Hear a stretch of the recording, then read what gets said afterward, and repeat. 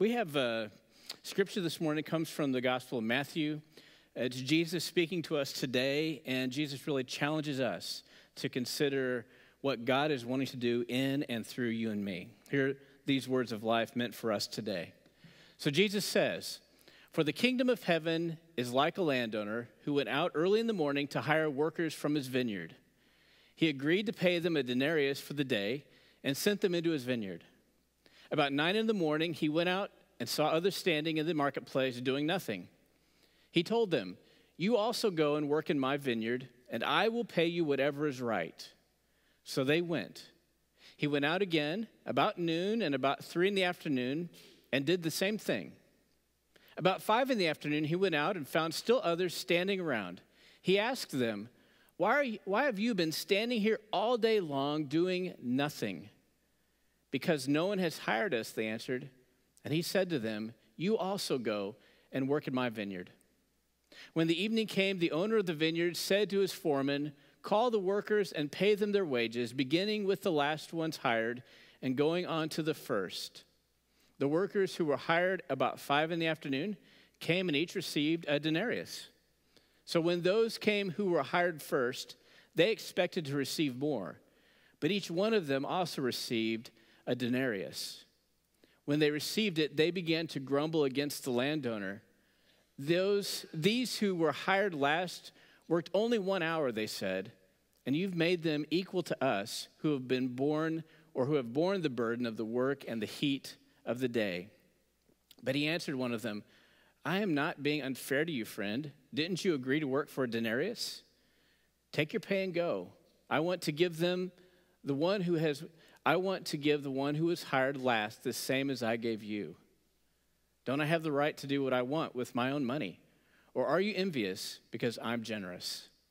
So the last will be first, the first will be last. And so the kingdom of heaven is like this.'" This is the word of God for the people of God. Thanks be to God. Well, this is a continuation, actually last week in the message series for this month titled Jesus Speaks. And the idea behind the message series has been really simple. I have discovered that as I read the words of Christ, that often I expect to know before I even read them what Jesus is going to say. It's like I can predict Jesus' personality, Jesus' messages. I kind of, in my mind, already know the kind of person Jesus must be, so I already expect to be able to predict what he's going to say even before I read his words. But when I read his words and really listen to Jesus, I'm usually surprised by the things he says to me. So you're getting to overhear, in a lot of ways, a conversation between God and me. And this week I want to talk about something that's related to this parable today from Jesus, this story of Jesus's, and I want to talk about fair pay. Fair pay. Yesterday was September 23rd. You heard Greg mentioning that there was this prediction of the end of the world. I had someone at the soccer game last night, my daughter's soccer game, come up to me and say, "Mike, are you worried about things happening today?" I said, "Well, I mean, it's just a girls' soccer game. What do you think is going to happen here?" They said, "No, about the prediction of the end of the world." And I said, "Oh, no, I'm not worried at all about that. What I'm most worried about is my brother's birthday was September 23rd, was yesterday, and he turned 45. I can't believe I'm old enough to have a brother who's 45. I feel much older." That was the cataclysmic event for me, was recognizing how old the two of us are getting. I know that sounds ridiculous, but I wasn't worried at all about the cataclysmic events. I thought it was kind of funny. I was thinking about how, and it made me think about when my brother and I were growing up, how when we were little boys, oftentimes I thought that my brother got more than I did. He's younger than me, and it seemed like he could put on a sad face. He could wish for a little bit more, and he would get something better. And I always said to my parents, "That's not fair. That is not fair that Steve gets something better than I do. When I was his age, I didn't get to do that.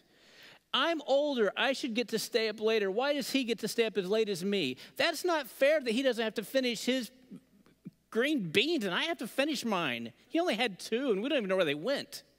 By the way, we found my brother's green beans one day underneath the table in napkins that he had hid in this little corner of the table. I mean, I'm serious. Like years later, we found it when we were cleaning the table, and it's not fair, right?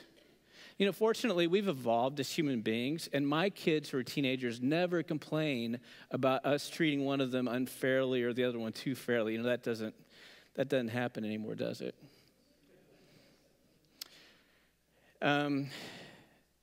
Fairness. We look for fairness in our life. And oftentimes, we don't hold ourselves to a godly standard of fairness. In fact, sometimes we wonder where God is and why God isn't being more fair to us. One of the songs we sang just a few moments ago is one of the most meaningful songs to me personally. I didn't remember that we were going to be singing it today. The song, It Is Well, is a song that I remember from my teenage life when a really dear friend of mine named Matt went off to college and died while he was playing flag football. He had a congenital heart defect that wasn't diagnosed, and he just died. I grew up with him. I knew him my whole life. We were great friends. As we sang that song today, I was reminded of his funeral when we sang that song and how that song just played over and over in my head as I stood next to his grave on this beautiful September day, around the same time as today, in fact. And I was looking up at the clouds, beautiful blue Missouri sky, white clouds just passing through, a wonderful, beautiful day. And I was standing there thinking to myself, this is not fair. As we sang that song, I thought, wow, you know, It Is Well With My Soul is tough to sing when it doesn't seem like things are fair. I want to say to you today that there's something here in these verses from Jesus that you and I need desperately. Or maybe one of the ideas I have will connect with you too. The first idea this morning is this, that I think we all want to be paid fairly, whether it's at work or with our parents or for our kids. We want them to treat us fairly, or we want God to give us what we believe is right. We all want to be paid fairly. But I bet you can relate to an image like this, because sometimes we're the first one to mom and dad and say, oh, I don't want to bother you by asking for too much, so I'll just take the little ice pop. And then the other one comes along, the other sister, and she said, I would like 2 scoops of ice cream. And we're just looking at that ice cream thinking, that's not fair. I was being nice to the parents, and what happened here? I'm stunned at how at any age, 5 years old, 105 years old, we all react the same way when we don't think something's fair. We all react the same way. We react with a kind of envy and frustration and righteous indignation. It must not be about being mature. It must be about something else. Sometimes we want to be treated fairly. We want what's fair to us. Second idea is this. The second idea is what Jesus says just doesn't seem fair, does it? So again, the story is really simple. A guy who owns a lot of vines, he's a farmer. He needs help. So he goes to the town square where there are lots of people waiting to be hired. You know, today there are places like that. You can drive to different parts of our city and find laborers, workers standing on street corners waiting to be hired. I remember when I lived in Washington, D.C., driving through a neighborhood early in the morning at different times and seeing large groups of workers waiting to be hired. And literally vans would drive up. Painters, construction workers, all different kinds of landscaping, all different kinds of folks looking for day laborers. Guys that get in the truck and off they went. We've been doing this for thousands of years like this. So anyway, these guys are standing around the town square, Jesus says. They're just looking for work. The farmer says, hey, I need some help with my vines. How about you guys come on over? Early in the morning, they get out there, start working. Throughout the day, the farmer keeps going back, getting workers, saying to each of them, you know, the first ones were told what they'd get paid, but after that, it's apparently just come on, I'll pay you fairly. End of the day, though, the guys who are only there 1 hour, they get the same pay as the guy that worked all day. And when the guy that worked all day is standing at the back of the line watching the same money getting passed out to everybody, he's thinking to himself, I've been extra good. I worked harder than everybody else. I didn't complain. I did more than everybody else did. I bet I'm going to get more. They get up to the line, and these last workers, they say, these last workers only worked 1 hour, and you paid them equal to us. You can hear them say what we said as kids, right? That's not fair. That's not fair. Here's the real kicker. This entire scripture begins with Jesus saying, the kingdom of heaven is like this. Wait a minute, Jesus. What do you mean the kingdom of heaven is like this? It's bad enough when work is like this. It's bad enough when my parents treat me like this. It's bad enough when my kids treat me like this. It's bad enough when my neighbors treat me like this. But you say this is what the kingdom of heaven is like? And this is where we all say, that's not fair. That's not fair, God. What's he meaning here? What's he meaning? See, some of us, maybe all of us, we tend to evaluate everyone else, right? Now, I've evaluated all of you. I spent time before a service doing it. And some of you I consider to be my equals. You see what I'm getting at here? This is the idea Jesus is using here. He's saying when it comes to the kingdom of heaven, things aren't quite like we think they should be. But it turns out we're not in charge. So when we hear Jesus speak, sometimes Jesus says things that are hard to hear and understand. Sometimes, in this instance, Jesus says something that doesn't seem fair and right. The third idea is this, that our concern is based on what we think is deserved. Isn't that true? Well, we deserve more because we're better. Because we've evaluated everybody in the whole world, all 7 billion of us in all the different countries, over 200 countries, and we're pretty sure we've got a good idea who's best. And we haven't even gotten to the different kinds of churches yet. We're just talking about people in the world. And we haven't gotten to our neighborhood yet, because there are definitely some people in our neighborhood, some better than others. Right? If you were the realtor, wouldn't you have moved some people to a different neighborhood? This week, 2 days ago, I was sitting at this game next to some friends of ours, and they said, hey, there's a home that's for sale in our neighborhood, or at least it will be soon. We could use some good neighbors. You guys mind moving in? The idea was this. Well, we've evaluated you, and they've known me for many years. I've been their daughter's softball coach since she was in first grade. My daughter's known her since kindergarten, so we've known each other a long time. And they've evaluated my wife and me and the 2 kids, and they've discerned that we would not be a bad addition to the neighborhood. You see how this works? We think we can figure out what we deserve, so we can kind of work things to our advantage, because you never know who's going to move in to that house, so my friend said. By the way, it makes me think about when my family moved into our house 8 years ago. The neighbors watch. It's raining that day. It was actually January. It was raining, as I recall. And the movers are moving in, everything. And I know the neighbors are watching out their window wondering, all right, what are we getting? What are we getting here in this house? So then they come over. Hey, how you doing? What do you do for a living? Exactly? The house, I remember one family, the house before, man, this family was fun. There was always a party in this house. I could just watch the shoulders deflate as I explained to them what I did for a living. Oh, my gosh. Did they deserve this? That's what they wondered at the time. Oh, what do we do to deserve the pastor in the neighborhood? Let me tell you, the fun level went down quick in our neighborhood.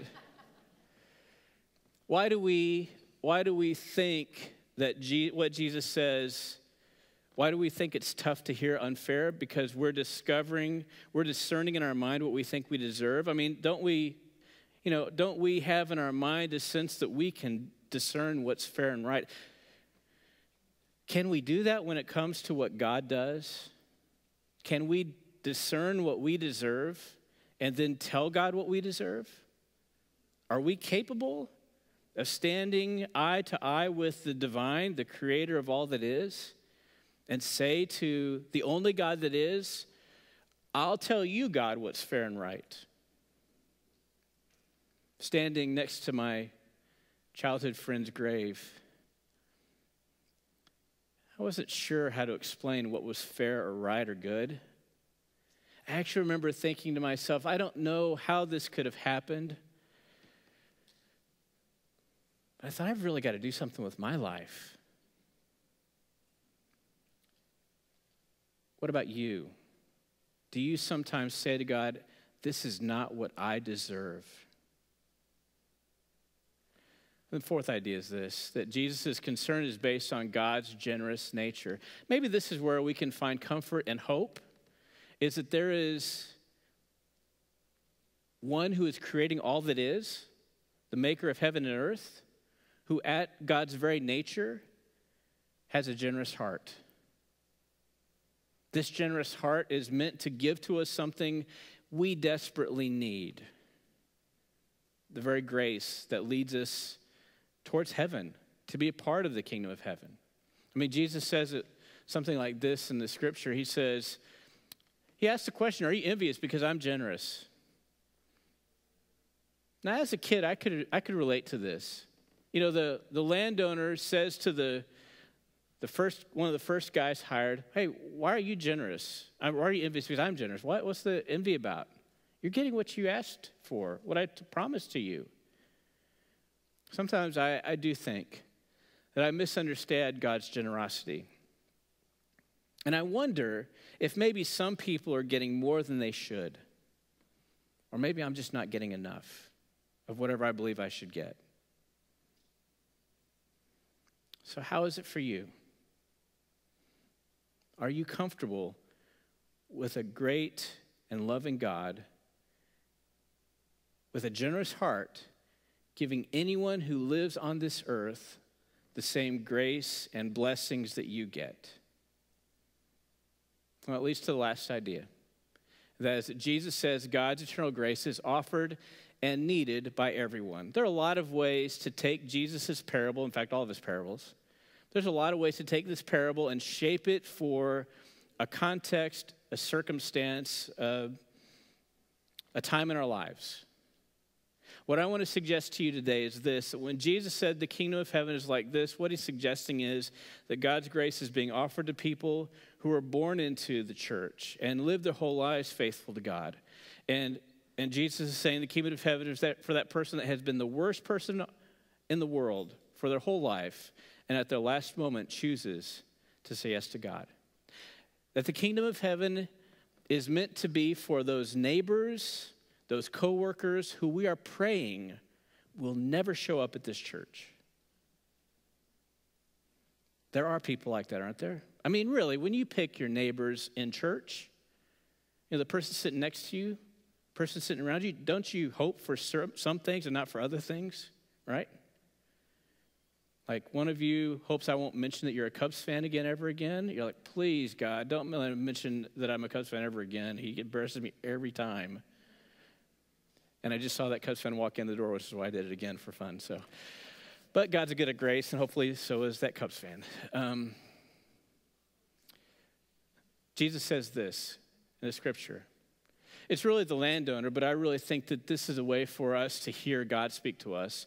Am I not allowed to do what I choose with what belongs to me? What belongs to God? God's love, God's grace, God's creative energy to make into us what we are meant to be, to make into the world a good creation. The kingdom of heaven, an eternal inheritance that begins in this world. Isn't it God's prerogative? Isn't it God's right to call you and me out of our comfort zones, to be generous to a fault in order to help win over that one who needs the saving grace that we find at this church? Isn't it our responsibility to move beyond what makes us comfortable and reach out to that one who we are very uncomfortable with and show them God's love and forgiveness and grace just as God has done the same for us. My prayer for you and me is that as we think about fair pay, we think about how Christ has paid everything for us and then offered to us a life we could not have otherwise as citizens of an eternal kingdom. And all God asks of us is that we imitate Christ's love and grace and sacrifice. Will you pray with me? Help us today, God, to receive your grace, but to realize that everyone we live next to, walk next to, eat lunch next to, everyone we see on TV is created by you and in need of the same grace. May we offer to others that loving compassion and message of salvation that you've offered to us. In Christ's name, amen.